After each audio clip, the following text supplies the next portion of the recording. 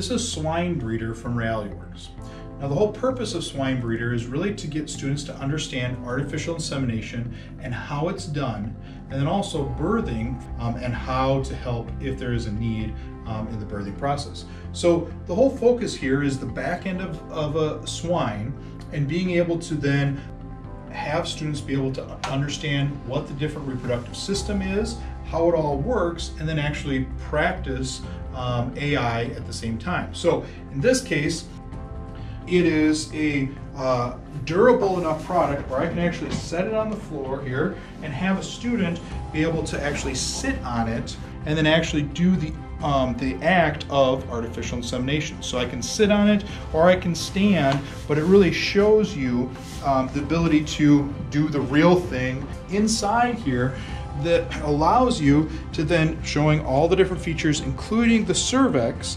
And the great feature here is that this is a clear cervix, so I can actually open that up, be able to see inside there, and then take it out if I want to, show students the insemination process actually works, as well as doing the real thing here in the simulated world. So it allows both options there for you as well. Now, the great feature about this product is that you can do artificial insemination.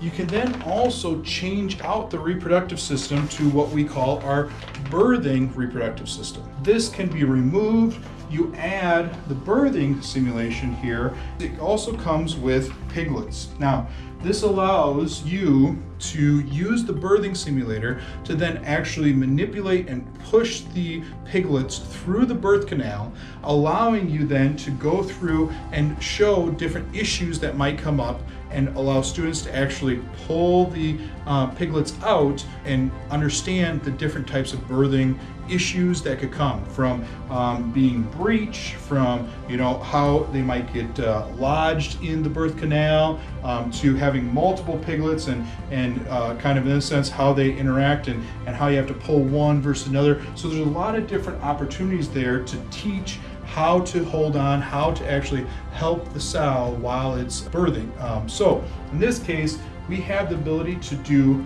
artificial insemination. We can also do birthing and use the piglets to show and to push those piglets through to replicate that